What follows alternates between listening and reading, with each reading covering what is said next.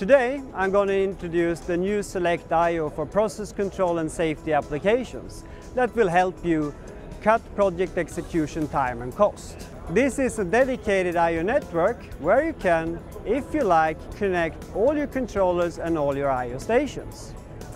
The I/O network is separated from the control network, which is sitting on top of the controllers.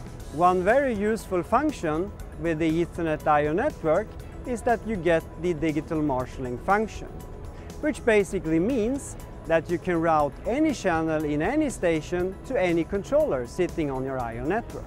If desired, you can mix process control and safety in the very same I/O network. And you can even mix process control and safety within an I/O station. This is the standardized remote Select I/O cabinet that can be mounted in the hazardous area. In the top of the cabinet we have the Ethernet fieldbus communication interface that can be made single or redundant.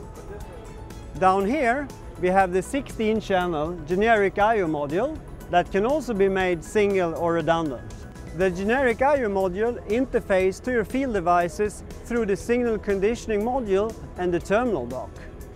In addition to all the new features and functions, as well as standardization of cabinets, one of the main features coming with the Select I/O is of course that you now have the possibility to separate your application engineering from the hardware engineering.